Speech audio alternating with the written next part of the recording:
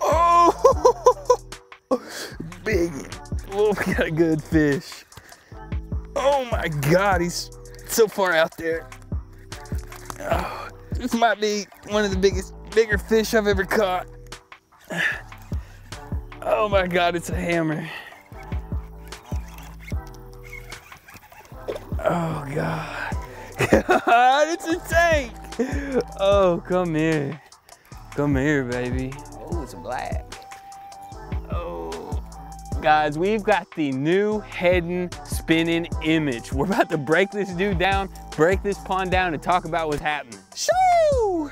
I am fired up to show y'all the all-new Heddon Spin'N Image. This is my first time fishing with it, and let me tell you why it's working. We have overcast skies. We've got a cloudy day with the sun barely peeking out. Every once in a while, she'll pop out, but that don't matter. I could throw this dude all day, whether it be parallel to the banks, in the corners, even like that fish I just caught. I caught it way out there as soon as this bait hit the water.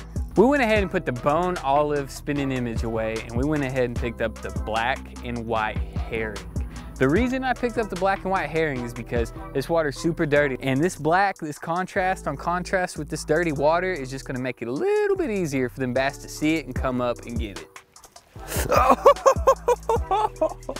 there she blows. Hang on, I gotta go get this fish. Oh, I could have just flipped her up here. Nah, we ain't gonna do that to her.